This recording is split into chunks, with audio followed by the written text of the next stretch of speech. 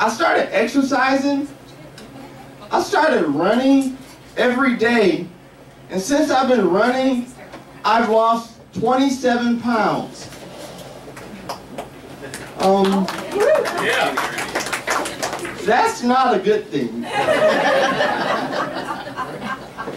Because when you're a big guy and you lose 27 pounds, people say stuff to you like, you look great. But when you're a skinny guy like me and you lose 27 pounds, people say stuff to me like, are you hungry? Who's been abusing you? I lift weights every day for the last 2 months, and I thought I was going to look like a bodybuilder, but my body was like, no. Instead, you're going to look like a skinnier version of Will Smith. And I do.